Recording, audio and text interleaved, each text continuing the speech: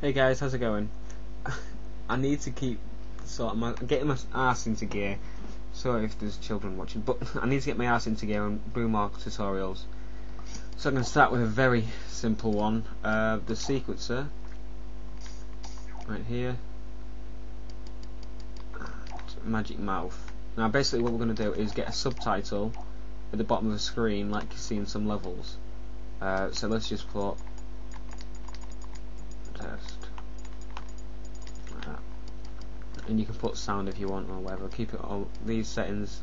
You can put a movie camera on it if you want. Put these are the two main settings. Just put what you want it to say, and display subtitles.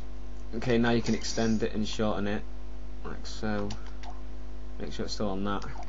I usually put a little bit there. So now when you put something in the inputs to start it, or you do this, watch the bottom of the screen.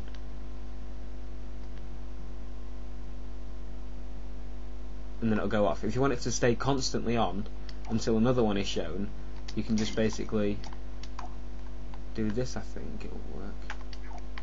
Yeah, here we go. So it will stay on now, unless it's on loop. But I don't want it to stay on, so I'll do this.